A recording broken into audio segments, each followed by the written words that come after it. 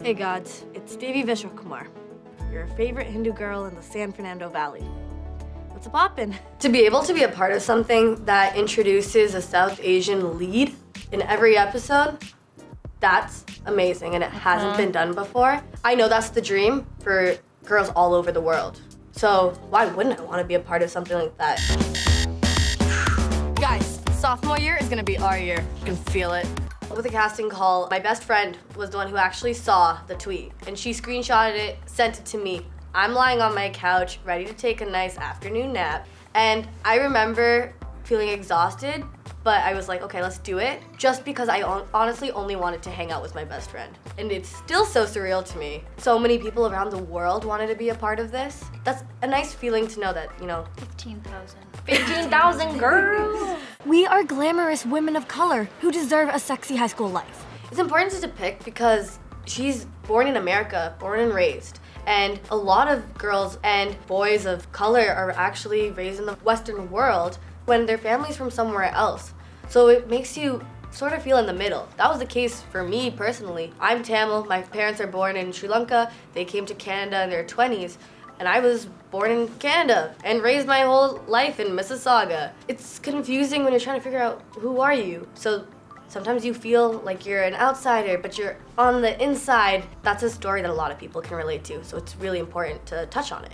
We're not cool. Would a not cool person wear one dangly earring? I would say my character is very theatrical. She's a part of the drama club. She dresses very well. Get a load of sexy flapper girl.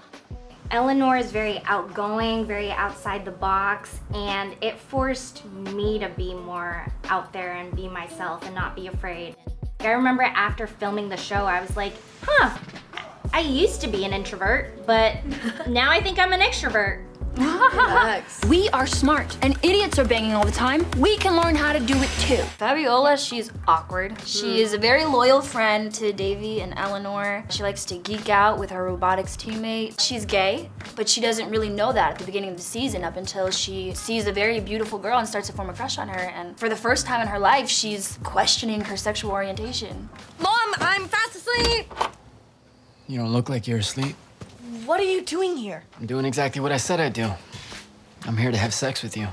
I think for Davy, she's just a spunky, sassy, witty South Asian girl who's trying to figure out where she belongs in her high school while also balancing her family dynamic and then her friends as well, trying to be there for everyone, even if she might not go about it in the best way. She truly is like the anti-hero of Never Have I Ever. You're rooting for her, but you're also like, man, come on, get it together. I just want to be a normal teenager. Normal teenagers end up in prison, or worse, working in Jersey Mike's. With Mindy, this being so loosely based on her life, what kind of conversations did you guys have with her? To have our own process. Yes. I love that. Like, she really let us have our own process and that she chose us for a reason. That it wasn't just luck, that these roles were meant for us. Yeah, she was so supportive on set. She was so witty, but also she gave us our own space to do stuff, whereas sometimes I was like, am I even doing this right? But Yeah. she would just give you the space. She would treat you like an adult. It was really nice, especially for somebody who's never done this before. It was nice to have like an honest mentor to just let you bring yourself to the role. And we truly didn't feel like we were picked for a wrong reason. We all felt like we belonged there. Yeah.